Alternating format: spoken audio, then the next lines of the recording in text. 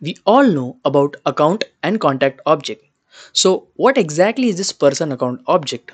How do we enable it? What is the significance of this object? What is the use of this object? Because as the name has account in it, does it means it is used same as that of the account object? Or is there any different use case for the person account object? To understand it, let's take a real-time example over here. So let's understand that I have an XYZ company named as XYZ, and we are providing a digital marketing experience or digital marketing services to the company named as Orange. So Orange is a company which I'm going to work with and provide the digital marketing services, right? So if I was using Salesforce as a CRM, I would have stored Orange as an account, right? Account, basically we basically use account to store the company information, that is nothing but Orange in this case. Now if they are going to use digital marketing services from me, from my company basically, then in that case there is going to be lot more interaction between us, right? So in that case, let's say Orange has 5,000 employees. Not all these 5,000 employees are going to connect with me and talk to me, right? There is going to be single dedicated person, let's name it as Tejas.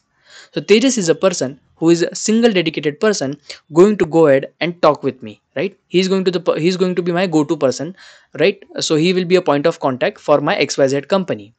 And inside Salesforce, I'm going to store it as contact object, right? Tejas details, I'm going to store it within the contact object. This is very much useful in case of business to business scenarios or B2B scenarios. Here XYZ is my company and Orange is another company, and I'm going to deal with, a company is going to deal with another company, and that's what we call business to business. And in such cases, this account and contact model works really good. But what if we are going to do business to customer kind of service?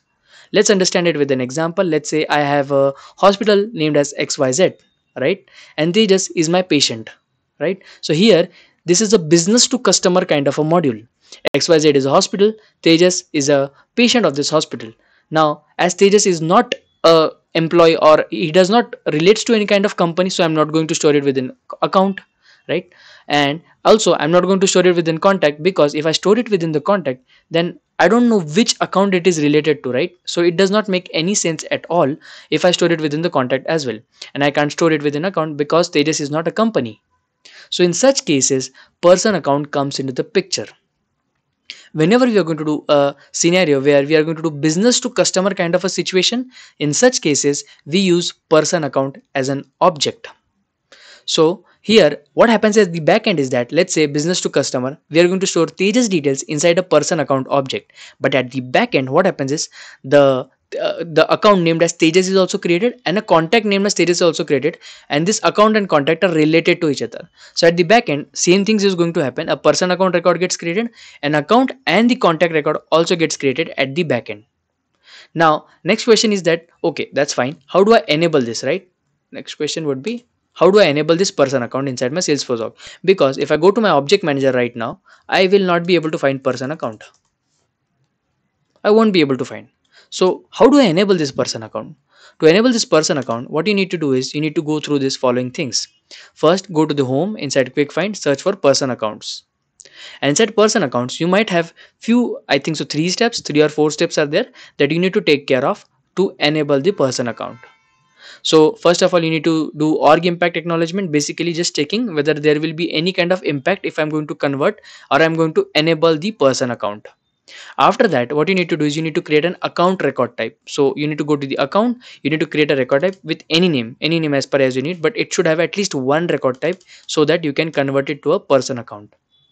Next, the profile that you're going to use, okay, must have a read permission over here, okay, except following profiles, okay, the profiles that you are going to use must have at least read permission to the contact object. Okay, it must have contact access to the, sorry, it must have read access to the contact object. And once you do all these things, you can go ahead and enable the person account.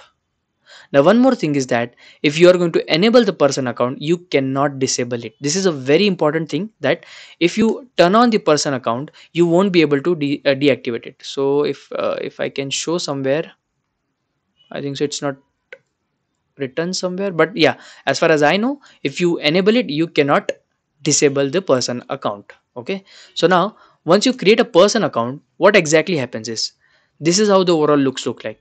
Okay, you are going to create a person account, but one more important thing is that you won't have the functionality to create fields inside it, to create a record type inside it. Okay, sorry, not record type, but button links and quick actions. You cannot create it, you cannot write a trigger and all this stuff. You can see right now over here, right? It does not have any options at all.